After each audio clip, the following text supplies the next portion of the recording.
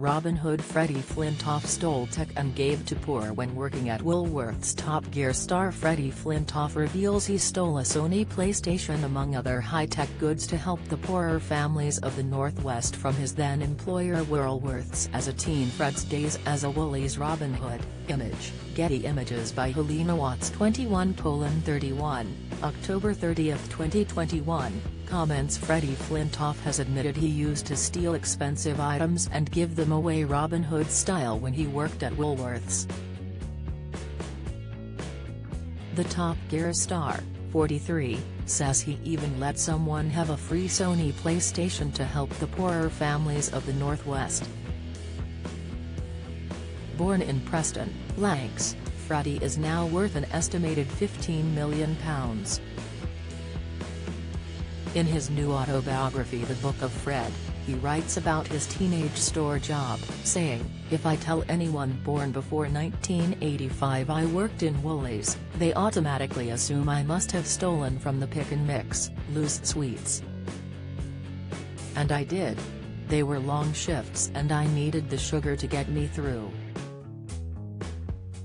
But chocolate mice, bonbons and blackjacks were the least of their worries.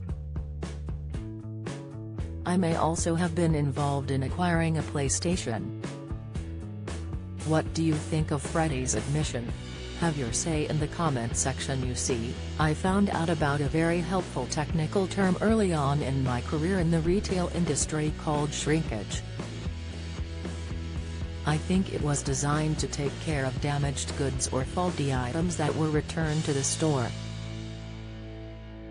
A percentage, if you like, that was written into the profit and loss to account for stuff going wrong.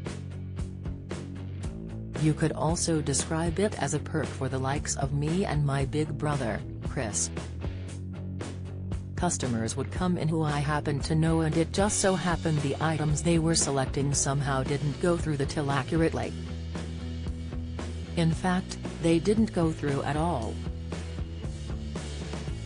It was Christmas after all and the people I was looking out for couldn't afford a PlayStation. In my mind, I was doing a good deed and I stand by it to this day.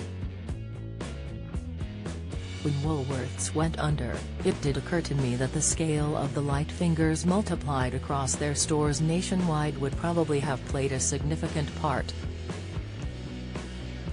Get the latest news direct to your inbox. Sign up to one of the Mirror's newsletters. Back in the early 90s, there were no infrared handguns to clock the items as they were going through. Nope, I'm afraid to inform you all those items just mysteriously disappeared through my good pal shrinkage. Freddie also said he would give customers money for their bus fares home. But in the end he had to draw a line because the situation started to escalate. Freddie said, "I knew it was time to stop when a guy I didn't know came up to me, winked at me and asked for a PlayStation.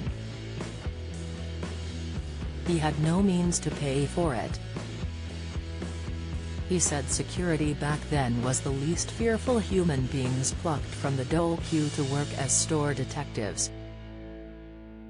Freddie first shot to fame as an England cricketer before becoming a TV favourite on A League of Their Own and later landing his role on the BBC motoring show. The Ashes hero described his thieving as Robin Hood-style heroics, looking after the poorer families of the Northwest. The British arm of Woolworths went into administration in 2008. Its stores used to sell everything from the latest pop singles to household goods and even fishing tackle. But they fell out of favor as shoppers turned to big supermarkets and pound shops. Follow Mirror Facebook, Twitter, comment.